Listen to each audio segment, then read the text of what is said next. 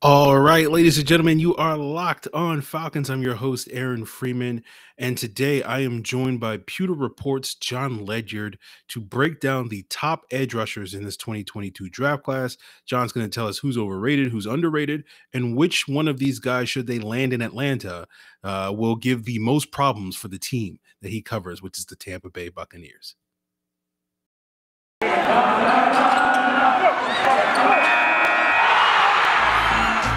You are Locked On Falcons, your daily Atlanta Falcons podcast. Part of the Locked On Podcast Network, your team every day.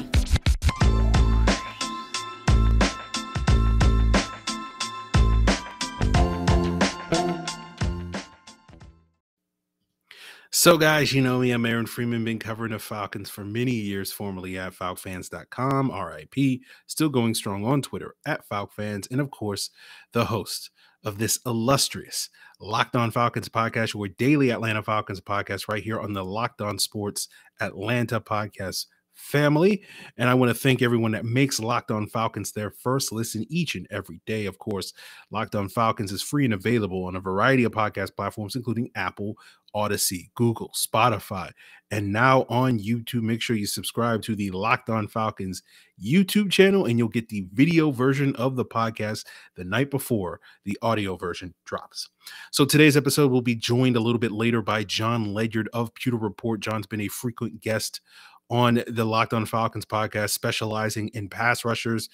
He's come on in the past, formerly of Locked On NFL Draft many years ago, back when I also first started out at the network, also one of the founding members of the Draft Network, and of course now covering the Tampa Bay Buccaneers over at Pewter Report. And we'll get John's thoughts on some of these top pass rushers, particularly those are the guys that could be potentially on the Falcons' radar at the top of round one, but also getting some thoughts on some of the guys that, if the Falcons go in another direction with that first round pick, some of the other top edge rushers that they may be able to get a little bit later in the draft on days 2 and 3. And we'll get into that conversation with Jon Ledyard right now. All right, guys, you are Locked On Falcons. I'm, of course, your host, Aaron Freeman, and today I am joined by Jon Ledyard, who covers the Tampa Bay Buccaneers for Pewter Report. He's one of the founding members of the Draft Network, and many years ago was the co-host of the Locked On NFL Draft podcast. Jon is my go-to guy to talk about edge rushers, and he often appears here on Locked On Falcons to talk about that very subject, because every stinking year the Falcons need edge rushers and they simply refuse to draft good ones. So we've got to stop meeting like this, Aaron. Like every year we got to do this because they still don't have any pass rushers. So we're just going to keep having Jon on the podcast telling us here are the edge rushers that the Falcons should draft, and they will refuse to draft them, and we'll do that again today. But Jon, welcome back to Locked On Falcons. No, absolutely. Thanks for having me, man. It is funny. I laugh because it does feel like there's some draft. You've been doing the draft stuff long enough. I've been doing it long enough that now I feel like when I come on these shows every year before the draft, I was just on a Jets show and I realized while I was in the middle of it, I was like, they're asking the same questions last year because this team, again, like the Falcons, they never draft pass rushers. So, or they don't draft good ones. Like they got to, draft them again. So it is funny. Like I come on this show and Jets shows and Falcons every year just to talk about edge rushers because teams always need them. So maybe this will be the year it changes. Though, great edge class, and they certainly have some picks. So it's going to be fun to see how it shakes out. Yeah, I'm looking forward to it. And they're picking at 8. Seems like a prime spot to get one of these top flight edge rushers. A lot of people expect a bunch of guys to go in the first round. Seeming like most people are projecting at least 5, if not 7 of these edges to go in round 1, and they are Aiden Hutchinson, Travon Walker, Kayvon Thibodeaux, Jermaine Johnson, George Karlaftis, Boye Mafe, Arnold Ebiketie are guys that may sneak into the back end of round 1. Do you sort of agree that all of these guys are deserving of being picked that high? And if you're sort of building your own draft board and stacking these edge rushers, sort of how would you order those guys at the top? Well, Karlaftis is the one guy I would say that I can't really make a case for being a first round pick personally. Will he be one? Maybe. And I think it'll be at the end of the first round if he is one, but it's possible that he is. I just can't quite get there with him. My grading scale works like a little bit differently than the actual draft works. So like if I have a second round grade on a player, it's like a team would build their board. Doesn't necessarily mean they won't take that player in the first round, because teams and I myself do not have 32 first round graded players any year. So because of that, you end up taking some players with second round grades. It's more like a level of valuation. So when you look at your board and say, oh, okay, all the players we have graded in the first round are gone. Now here's what we have left of our second round grades. We're picking at, wherever you're picking. For the Falcons at 8, that, there should be some first round grades, you would think, left still on their board by the time they pick. But if it was a team later, like where the Bucs pick, for example, 27, you're like, okay, who are the players we have valued in the second round? As for me, that would mean like we think they're going to be good starters. There might not be an all pro or a Pro Bowl ceiling, but like they could be very good starters for the majority of their career, reliable starters in that way. So that's kind of how I see it. And as long as you hit that criteria, usually I'm okay with you being what will end up being a first round pick. But Karlaftis is a guy of the names you mentioned. I couldn't get there with him. I think that there's going to be some issues with his game converting to the NFL, just in terms of his stance really allows him pre-snap to kind of cheat things and corner a little bit easier. But when he has to kind of rush more square, he kind of has this open stance when he rushes that kind of angles him right toward the pocket. And it was very hard for tackles to adjust their pass sets to where the angles that he would take, especially when he could jump the snap. And then once he faced teams that schematically kind of knew what he was going to do toward the end of the year, there was like Ohio State was an example. Like they knew exactly how to block him and how to defend him, to keep him from being disruptive. And they ran inside of him, and his stance kind of allowed him to get kicked out. And then when he was jumping down the line of scrimmage, they ran outside him, and the quarterback pulled the ball. Or they just found lots of ways to take advantage of him in space and put him in that space that he likes to play in, and kind of get him off his level of comfort as just being a pure speed rusher, speed to power rusher, those kind of things. And so I think there's too many limitations with him for me to feel good about him in the first round. I think he'll be a valuable player in terms of his role, but as a full-time player in the NFL, I don't know if I see that ceiling for him or some of these other guys. Like even a Travon Walker, who I'm lower on than most, I have him at the early third round grade for me. So that means I would see him being like a solid starter in the NFL. I think he'll be somebody who can start and hold the line defensively in terms of run defense, but I don't know that I see this pass rush athleticism. Obviously, it's great natural athleticism. You could see that, but pass rush athleticism, I've probably talked about it before on the show with you, but the pillars of pass rush athleticism that I look like in terms of number one would be burst off the ball. Number two would be like speed up the arc to continue that burst that you had off the ball to really threaten the edge. 4 or 3 would be like that bend and flexibility. There's a couple different ways to achieve that, but I would say that bend and flexibility, able to get your body turned to the pocket and being able to threaten on that outside angle and not just get pushed up the arc every time. And then 4 would be change of direction. Can you come back inside? Can you stop, start? Can you get up the arc and then come back inside, cross the tackle's face and get inside of him for pressure? That would be where I say, Walker, I don't know. He's just really unproven in all those areas pretty much. Like he doesn't really show much on tape in any of those areas. He's probably going to be explosive once he figures out coming off the ball, but the rest of it is still a little bit up in the air with him. So those would be the 2 guys I'd hesitate on. Walker's obviously going to be a top 5 pick. I think everybody kind of knows that now. He's probably going to be a top 2 pick, and he could be the number 1 overall pick in the draft, which would be wild, Aaron. Can you remember a first-round pick with as many just total question marks as a Travon Walker would be? It speaks to this class in a lot of ways, but also teams just willing to sell their soul for athleticism on the defensive line. It is so important to be athletic up there. And that's why I understand Walker being in the first round. I would get it. And especially with the intangibles that I think he checks for teams, that from what I've heard in the interview process, I would get drafting him in the first round. Ajabo with his injury, probably not a risk I would take necessarily, but I could understand based on some of the traits there. But for me, the only guys I had true first round grades on were Kayvon Thibodeaux and Aiden Hutchinson. And I would take, those guys high as long as the other stuff checked out with them. But the rest of them I would take probably within the top 32 picks. I just don't see quite the same ceiling for the rest of the class. So, guys, we're going to continue today's conversation with Jon Ledyard of Pewter Report and get into some of the players that Jon feels may create most of the bigger headaches for the Buccaneers should the Falcons wind up drafting them. But before we get there, guys, I do want to plug the Locked On Sports Atlanta podcast family. In addition to daily shows like Locked On Falcons and Locked On Hawks and Locked On Braves, of course, you also have a separate feed and brand new feed called Locked On Sports Atlanta on all the same podcast platforms. You can find Locked On Falcons, and you get 3 shows A to Z with Mark Zeno, hitting hard with John Chuckery, and ATL Day Ones with Jarvis Davis and Tanitra Batiste. And if you go check out A to Z right now on Thursday's episode, you'll find me talking about the Falcons' first round pick.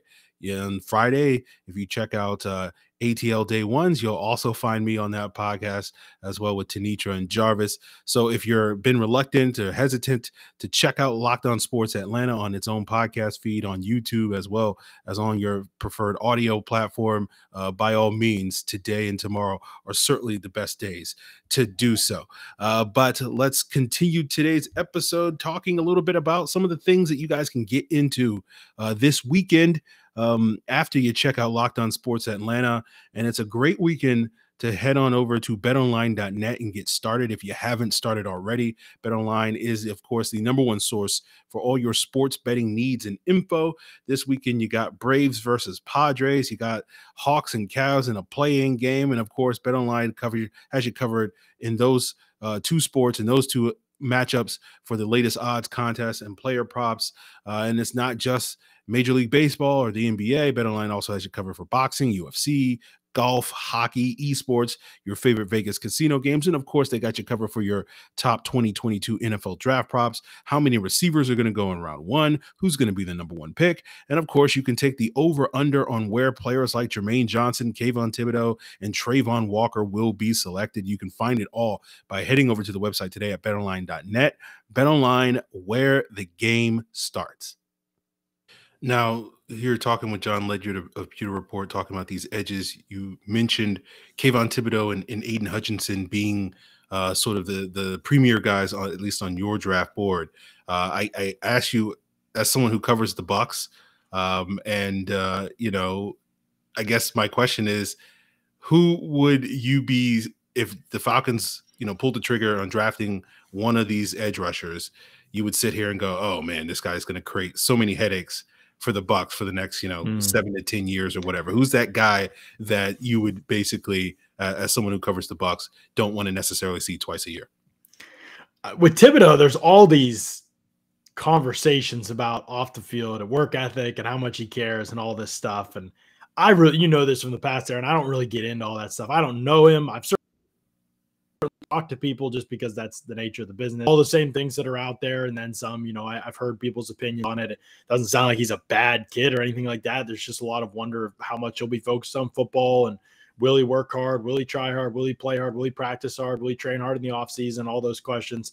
I get why teams have to ask him. I'm not one of those people that thinks like all this off the field conversation every time it comes up is stupid and wrong. I'm not saying that either. I just saying I can't speak to it. Like I don't have firsthand knowledge of him, and I would hate for somebody without firsthand knowledge of me to be talking about my character from what they heard from other people. So, you know, my biggest thing is just trying to evaluate him on the field and try to evaluate the athletic testing and the production. Those are the 3 things I really spend time looking at, and teams can figure out all the rest of the stuff that I don't have access to or insight into. So with that in mind, Thibodeaux is the player that on the field, you know, I felt like on the field, what he offers, especially if he can continue to develop, his ceiling is just like, it's so threatening as a rusher. You know, when you talk about those pillars of athleticism I was talking about, of pass rush athleticism, he's just very functional in that way. Like one of the most explosive players off the ball I've ever watched. And you know, the most important characteristic for anybody who plays defensive line is to be first off the ball. If you're first off the ball and you're consistently first off the ball,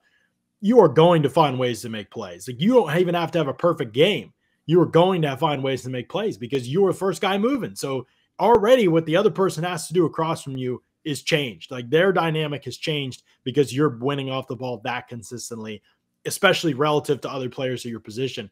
He's just so consistently explosive. It's jaw-dropping how fast he is off the ball. And then he obviously has the speed to continue that, and he has good bend and flexibility at the top of the arc. So there's traits there that just are salivating for a pass rusher. Like he just has a lot of tools in his kit to work with, but there's also a lot of need for development. So he would need to be in a good situation. He would need great coaching, and he would need to be responsive to that coaching because, you know, he's not a bad run defender, but, you know, teams will find a way to take him out of the game as a run defender, and he has to find more ways to get to the quarterback. You know, great tackles are going to handle him with ease unless he finds more ways to get to the quarterback. Can you cross the face? Can you come back inside more consistently? Right now, there's no semblance of a power rush really with him. He's got to be able to be more effective with his hands. So there are questions for sure, but what he can do well is very, very difficult to find. So I would value that a lot. Hutchinson is almost certainly going to be a really good player, and certainly you wouldn't want to face him if you're an opposing team. He's going to be very tough. He's going to be relentless.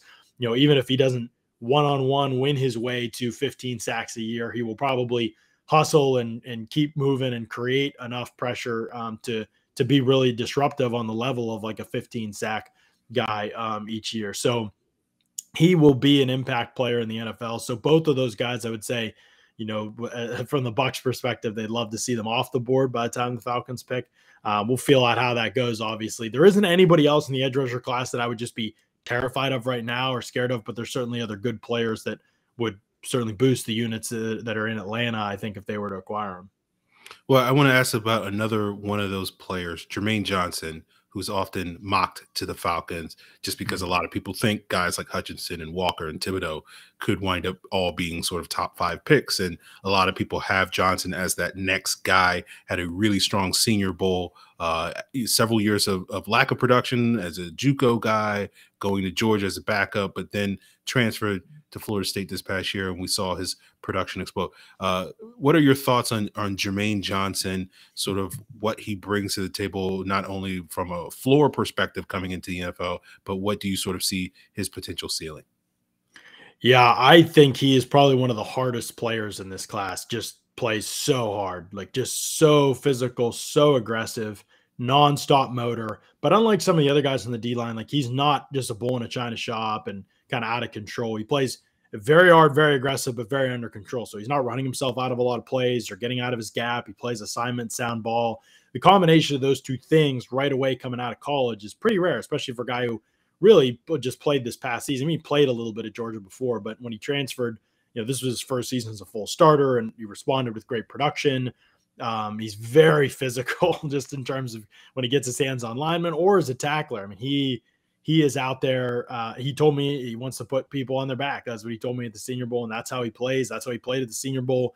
It was just so obvious from the first day he was the best player out there. Like, it was just that obvious. He was just so explosive and violent. Now he is a little bit stiff, and I think he will have some issues as a pure corner bender in the NFL, so that could present him issues, and that could limit the ceiling some as a pass rusher. But he's explosive enough off the ball and fast enough that I still think he's going to be edge. What he has to keep doing better, and he has to keep being able to come back inside, win with counter moves, be able to forklift guys. He plays with a low pad level. That needs to be a big strength of his, to be able to long arm. And he has to kind of work a very versatile pass rush game. He will have probably some of the same limitations as Montez Sweat had coming out in terms of just not being very bendy or able to corner at the highest level. But I think there's enough there with Johnson, even more so than Sweat, to be able to do that and threaten that way enough to be able to then get back inside and take it. He has to win on all 3 levels. He has to be able to go outside, inside, and through tackles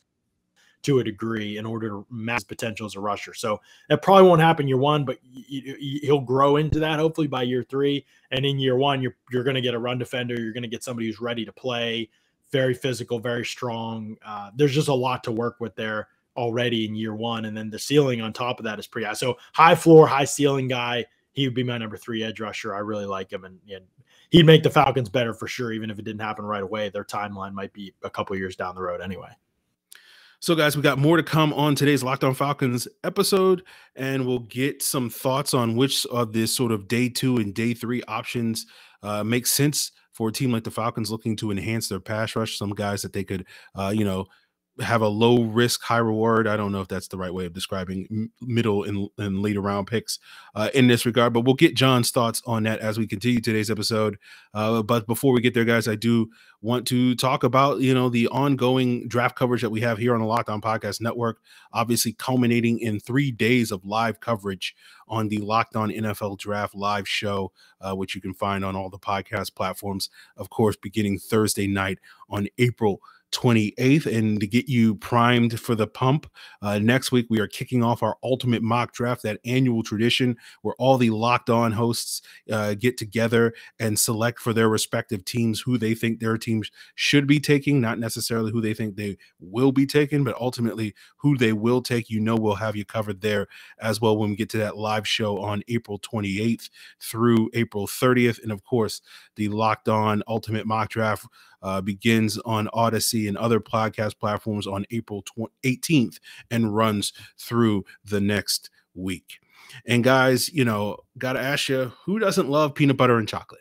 Right. And if you're a big fan of peanut butter and chocolate, then you got to check out the peanut butter flavor over at Built Bar. And Built Bar is, of course, the protein bar that tastes just like a candy bar, even better than a candy bar, because Built Bars not only taste good, they're good for you, low in sugar, low in calories, low in carbs, but high in protein, high in fiber. And whether it's the peanut butter flavor or the yellow chirps flavor that you want to get just in time for Easter, or you just want to wake up to a nice, healthy blueberry muffin first thing in the morning, or you want to indulge in a great dessert like raspberry cheesecake, or you're just a big fan of salted caramel or coconut almond, whatever it is, Built Bar has you covered. They got what you want. They got what you need. And then you can find it all by heading over to built.com. Use the promo code LOCKED15. You'll get 15% off your order. Again, that's promo code LOCKED15 for 15% off at built.com.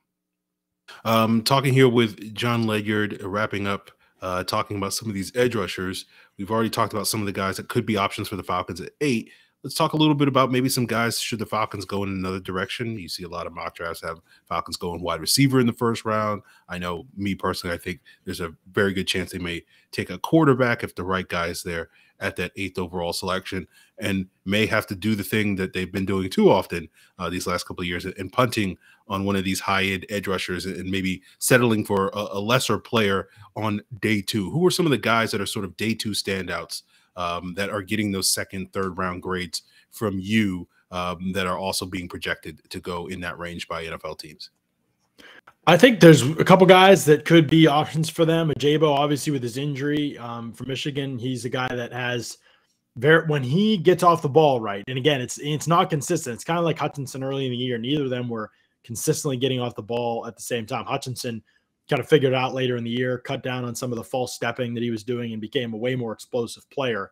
As a result, it was a huge difference for him.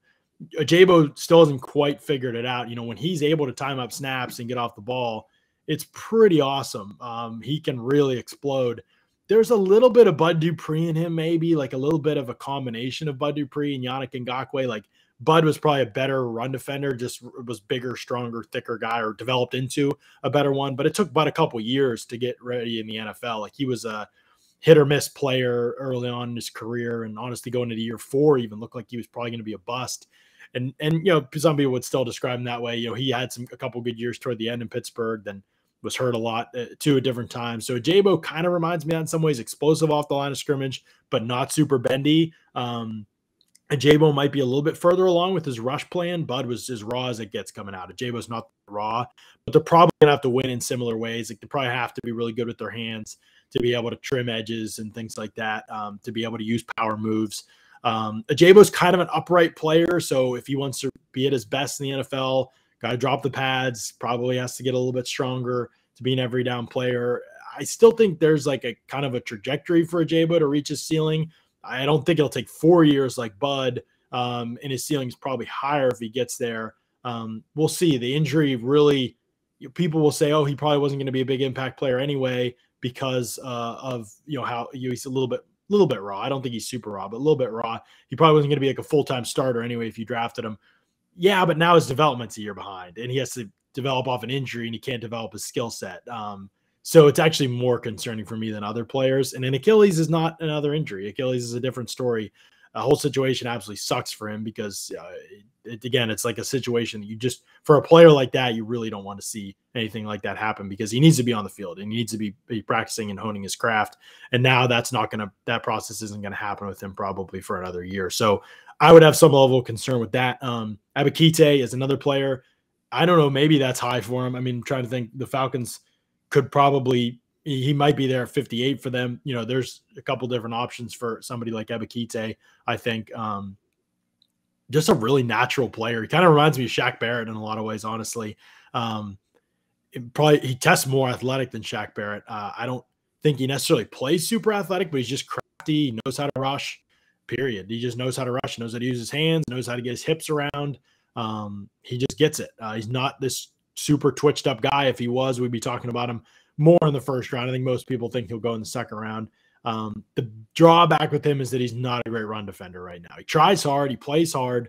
He's just not that big, not that strong. So as a run defender, you're probably going to leave something to be desired, where Shaq Barrett's a really good run defender. So that's where the comparison there falls apart a little bit. But I do like him just in terms of pass rush juice, early impact. He just seems kind of pro-ready in his approach in that way. And then Boy Mafe is probably the other one. I really like Mafe. He was used kind of oddly by Minnesota. You saw him like head up over the tackle, and sometimes he's in a square stance on the end of the line of scrimmage. You didn't always see his athleticism on display. But when it was pretty cool, like to see a guy his size be able to burst and bend the way that he does. Again, there's just awesome upside there. He needs development, but he works hard. He's physical. He got better at the Senior Bowl. Everybody was talking about him, how much better he looked in the Senior Bowl than even his tape. I think some of it's usage, and I think some of it he'll be a lot better player in the NFL where they pass more and he's allowed to just kind of tee off a little bit more. He could brush inside, outside maybe. He's athletic enough to stand up from a 2-point stance, even though he's huge, and maybe he dropped a little bit at Minnesota. He could drop some. I think there's just a lot there to work with as a player, and his mindset seems to be the type of player you'd want to be able to develop. So he's not the most instinctive guy right now. Maybe that never changes. There's enough flashes for me to buy into him. So those are probably the three guys I would say early in the second round that you'd want to keep your eye on if they're there. Any other sort of mid to late round sleepers that you got your eyes on that do you really like? There's some guys that just I'm not really totally sure what to make of them yet, but there's like Drake Jackson from USC. He could be a total bust, or he could hit if he develops his body and his technique. There are like reps of him just exploding and kind of dipping that are just, again, these are the things that you can't get in most classes. And in this class has a couple guys like that. And if you can work out the rest of the stuff, you really have something. Like guys who can just create space on their own as pass rushers and don't need, a bunch of good fortune basically to get production, and just can win one-on-one, even if their liabilities for 10 other snaps a game, the one snap they might win could be the one that wins you the game, because it could be a sack, ends a drive, could be a strip, could take team out of field goal range, could change the play calling progression from that point on. Those are just such valuable players. So yeah, guys like Drake Jackson, who I haven't even fully finished an evaluation on, even to some degree, guys like Sam Williams, who, total liability in the run game right now, but has a lot of traits that are worth developing. Like you have to measure inside your organization. Like, do we have people that can develop these guys? Or is this going to be a wasted pick? And then you have to also be able to have sat down with the player and say, he's all in on football. I know it's not, the full game isn't there yet, but we fully believe this is a guy that's going to commit himself to becoming a well-rounded player enough to see the field for us by, year 2, year 3 in a full-time capacity. So those are the things teams have to figure out. If those things are true, though, of teams and they feel like they check both those boxes, those are a couple guys I think teams will be interested in later in the draft. Absolutely. Well, Jon, I appreciate you coming on, sharing your insight on some of these pass rushers. Hopefully the Falcons will finally take one of these guys, and it'll be a while before you're next on Locked On Falcons to talk about these pass rushers. Although knowing how history goes, it's probably unlikely that's going to happen. But let the people know sort of what you guys got going on at Pewter Report, what you're doing in the lead up to this 2022 draft. I'm just cramming, studying tape. There was so much went on with the Bucs this offseason that I've just been so far behind on studying tape with all the other things we've had to deal with, obviously with Brady and Arians and all this stuff. So I'm cramming this month. I'm watching as much as I can and trying to put out all the positional rankings I can. So hopefully my tight end rankings will be done very soon. Hopefully they're up tomorrow on the site so people can check those out. I put out defensive tackle rankings Wednesday on the site, so people can check those out there. Edge defender rankings have gone up, wide out rankings. So working my way through the position groups, doing that kind of stuff. You can check all that stuff out as it drops at pewterreport.com, obviously. And then I'll be continuing to work my way through the positions. I'll have a mock and a big board and all that coming up in recent in upcoming weeks, I should say. And then, we'll be live for all 3 days of the draft, doing some draft coverage as well. So lots of good stuff happening at pewterreport.com, obviously. And then on Twitter at Ledyard NFL Draft is where you can find me. Well, John, again, I really appreciate you joining me on today's Locked On Falcons. And as I said, we'll probably be seeing each other very soon, given how the Falcons' history of not drafting edge rushers has gone. But hopefully, things are changing for the better in the future. For sure. Thanks for having me, Aaron. I appreciate it.